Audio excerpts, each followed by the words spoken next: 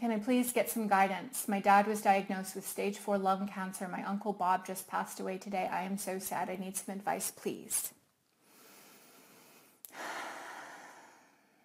So the first message that would come through for you is that this is a season that needs to be observed. A grief observed. Who wrote that? C.S. Lewis? I don't even know if that's the title, but we need to process grief. We can't run from grief. We must observe it. And indeed, we must be in it. We have to feel it in order to go through it. So this is a season that you're in that must be observed and must be processed in order for you to receive from it what you need to know as a lesson. And of course, there's the understanding that everything ends. Everything does. Everything ends. And sometimes it seems to us as premature. And other times it seems like it's right on time. But everything must end. Do know that none of us checks out. None of us clocks out at a time other than that which was ordained before we even got here. Before we incarnated into this life, we knew our death date. We knew our birth date. We knew our death date. All of these have correspondences, by the way, numerologically speaking and astrologically speaking.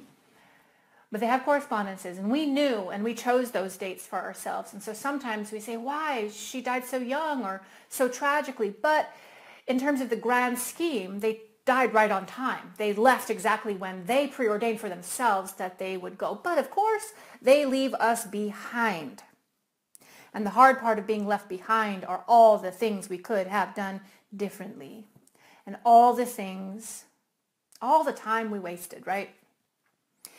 Before my mother died, my mother got diagnosed with terminal cancer in May of 2012. And she didn't tell me right away because I had just met Jeremy a few months earlier and I was starting a new life with him. And she didn't want to bring me down. And then she got the final news that she thought she could do chemo. She thought there were things she could do. But then she found out in June of 2012 there was nothing that they could do. And so she called me.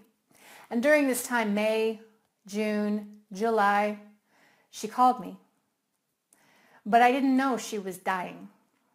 And I was newly in love. And I didn't pick up her calls a lot of the time. So she'd leave messages. And she'd call and, I called her back and I would always she lived in Colorado by then, and I would always try to make appointments like, hey mom, can we meet up? Or hey mom, do you want to come over, spend the weekend? And she wanted to do that less and less. She kind of just wanted to hang out at her house. And then finally she told me that she was not feeling well and needed to go to the ER. So Jeremy and I went and got her. We took her to the ER. They did scans and stuff. And then the doctor pulled me aside and said, your mom is filled with cancer. And he showed us. And I was like, he said, she has 2 weeks. And I was shocked. My mom was 67 years old. And he said, do you want to tell her or do you want me to tell her? And I said, I'll tell her. And that was probably the hardest thing I ever had to do in my whole life, was sit there and tell my mom. I said, Mom, they showed me your scans. It's bad. And she said, okay. How bad? How long do I have? Like, so light about it. And I said, you have 2 weeks left. And she was so grateful. She's like, oh my God, that's awesome. 2 weeks. My brother can get here. I can see your brother. Everything will be great. That's a lot of time.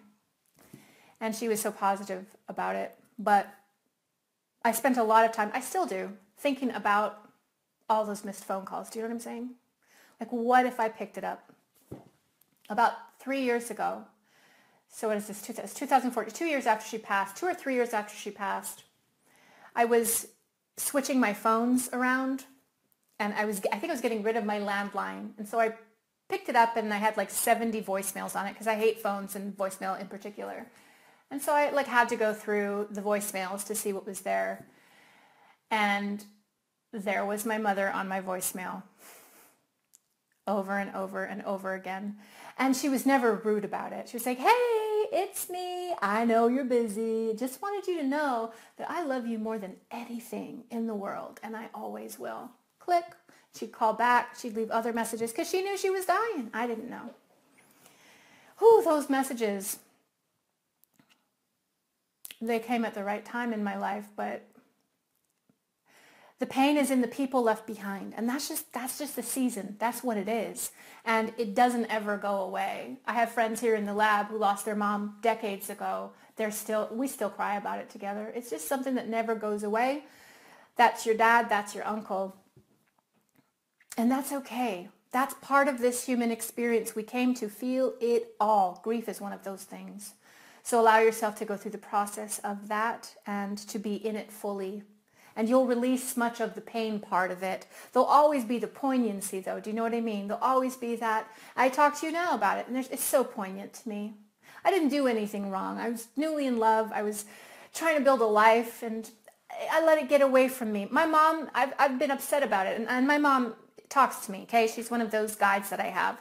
And she says, oh, will you just shut up? I hear her doing that all the time. Oh, please, not this again. Like I beat myself up about it for a long period of time. My mom doesn't want to hear it anymore, and I don't need to be in that space anymore. The pain is gone, but the poignancy never leaves us. It's not supposed to.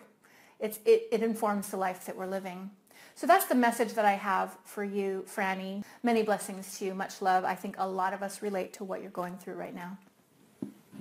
Hey everybody, I just wanted to end by inviting you to my free online spiritual community called the Lightworkers Lab. If you're interested in finding your spiritual tribe, go to thelightworkerslab.com. Check us out, learn what we're about, and learn how you can join. Or just go to Facebook and search the Lightworkers Lab and ask to join. I also wanted to mention that every couple of months I offer an in-depth or a comprehensive spiritual or metaphysical class. And if you're interested in taking your spirituality and your connection to a whole new level, go to crystallancompton.com/spiritual-classes. Check out what's coming up and join if you are so inclined. And to everybody, I just want to say that I hope you're having a beautiful day wherever you are on the planet today. God bless.